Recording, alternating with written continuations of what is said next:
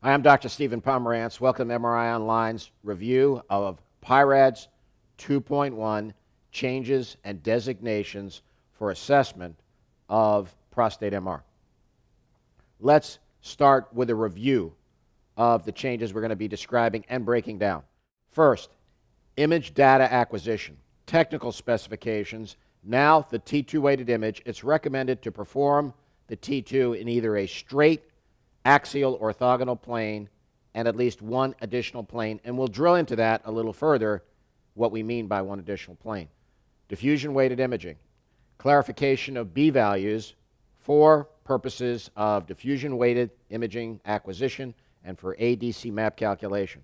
Third, DCE, or dynamic contrast enhanced MRI, where you have to put an IV in the patient and inject.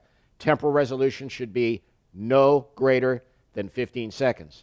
In our personal practice, it's about 7 to 8 seconds per image per location.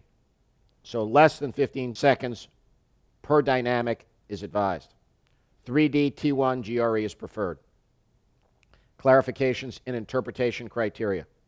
Further description of assessment of lesions in the CZ and anterior fibromuscular stroma is one of the biggest and most important changes, for you'll see in our experience the overwhelming majority of lesions in the TZ have been overcalled.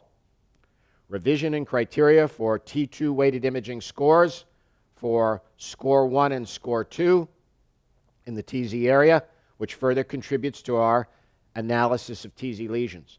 Revision and determination of overall assessment of what we're going to call aggressive, intermediate, or non-aggressive in the TZ area.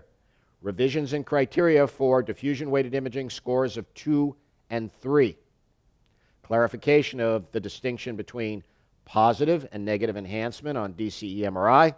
Clarification and measurement of the prostate volume, and revision of the sector map.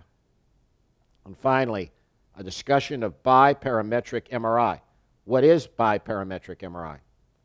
Well, in order to understand that, you've got to know what multiparametric MRI is. Multiparametric MRI revolves around T2, diffusion weighted imaging, spectroscopy, and dynamic contrast enhanced MRI. In biparametric MRI, you're relying on two important criteria: the T2 weighted imaging and the diffusion weighted characteristics of the lesion, as evidenced on the diffusion weighted series and the ADC map.